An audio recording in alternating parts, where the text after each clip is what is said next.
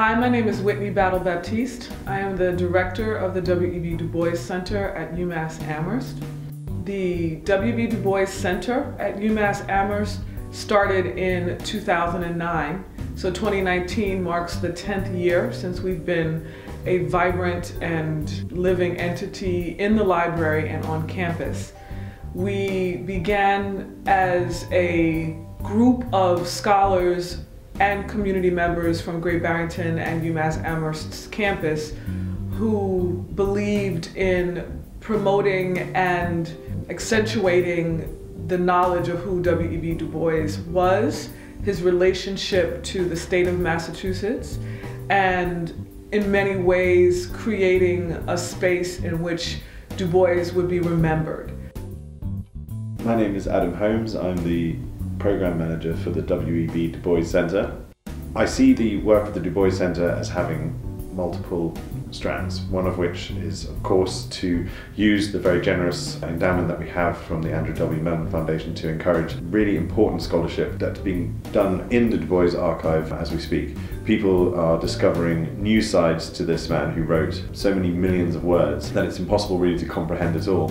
What's wonderful about the Du Bois Center is that it allows a true interdisciplinary approach.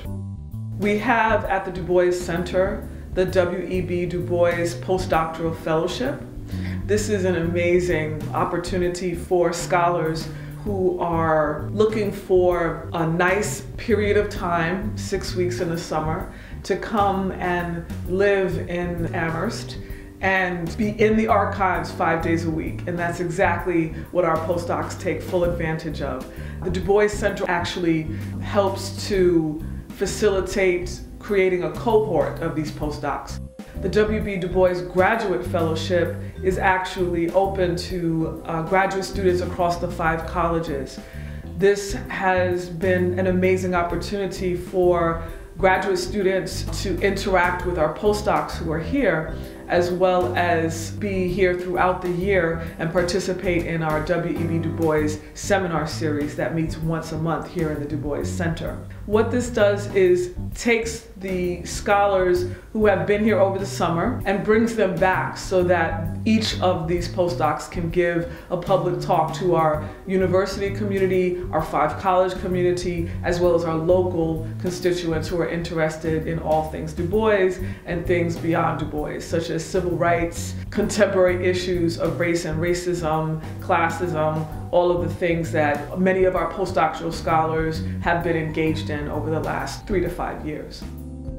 To me, the Du Bois Center has been basically like a scratching post or something like that for that interdisciplinary itch that I kind of came here with, and an incredibly rewarding one because there's probably no better figure for the value of the interdisciplinarity than Du Bois. His work and what's stored at the archive here has drawn a sort of remarkable range of scholars. For me, it's kind of an academic family, I think. I could share my opinions and also learn from the other people who have the same kind of interest on Du Bois, so I'm full of expectations about the upcoming lectures and seminars. When I became a Du Bois Fellows, we had this during the summer, a lot of meetings with the professors and the students that were producing works on Du Bois. A lot of things that one person is working comes to help another person, and the exchange it's good because it allowed us to understand these different parts of Du Bois that help to build the whole and help to make our research go further. We also believe it's really important to allow people to see that the work of Du Bois is for everyone, not just for scholars, not just for academics. One of the ways that we like to engage people is around Du Bois's birthday, organising fantastic events on campus, one of which this year was the first of our annual lectures and dinners, which we held at the Old Chapel on February the 13th. Francoise Hamlin from Brown University came to speak to us at what was a fantastic event attended by members of the community in Great Barrington, by Du Bois Fellows, by affiliated faculty and our friends both on and off campus. One regular feature that I'm particularly fond of at the Du Bois Center has been our Breakfast with Du Bois series, which has run every Monday since January 2019. It is attended by a group of different individuals from across multiple disciplines. We have graduate students, we have faculty members, but we also have members of the community who come in, enjoy a cup of coffee and a bagel, and chat about a particular Du Bois piece that we read together each week. It's a wonderful way to celebrate Du Bois's multitude of different writings, and also to come together to discuss both the issues of Du Bois's day and those of our own. On a more informal note, we like to celebrate Du Bois's birthday by giving away pieces of birthday cake every year in the library lobby.